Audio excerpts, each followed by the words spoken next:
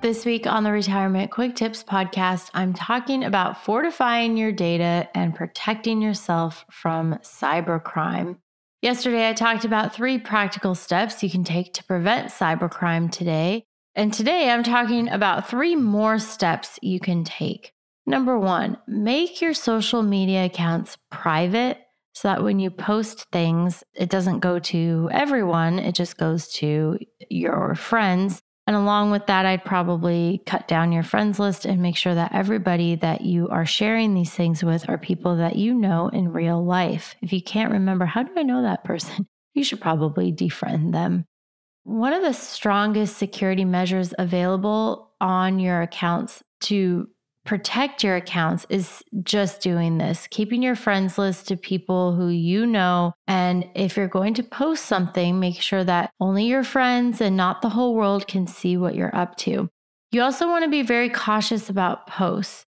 For example, something seemingly innocuous like your dog Rocky.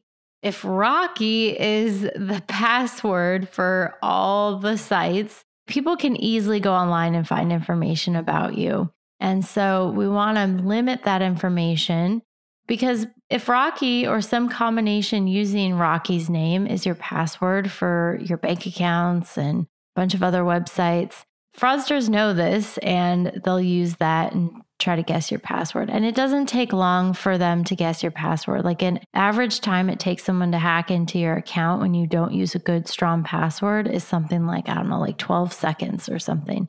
Because people use kids' names, pets' names, birth date, or birth year based passwords. You want to keep that in mind too. Other details like where you live, your employer, your date of birth, those can be great sources of information for thieves. So a long time ago, I went in and took off I've done a few things. Combing through my friends list and people I didn't recognize or didn't remember how I knew them, I defriended them. I don't share on Facebook that often, maybe a handful of times a year. On average, I bet once every other month or once every 3 months or something, I post something.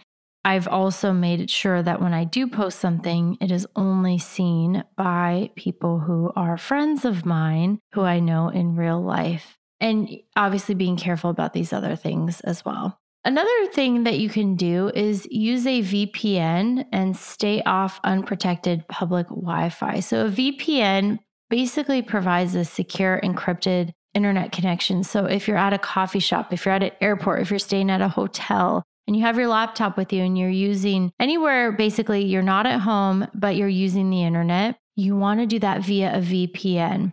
The other piece of that is that if you stay off of unprotected Wi-Fi, you're going to prevent a lot of these breaches from happening as well. So unprotected Wi-Fi, anything that doesn't require a password, make sure that you are logging into the right Wi-Fi network and that you are entering a password. If I go do work at a coffee shop and I take my laptop, I'm getting on a known public Wi-Fi network that I know belongs to the coffee shop. The name and the password match. And then once I'm on the public Wi-Fi, I'm only using a VPN. So that way, if you were to accidentally get on a Wi-Fi network that you thought was a coffee shop, but was like the guy sitting 3 tables down from you. And then you go in and you buy some things online, you log into your bank account, you do certain things. They can see all of that.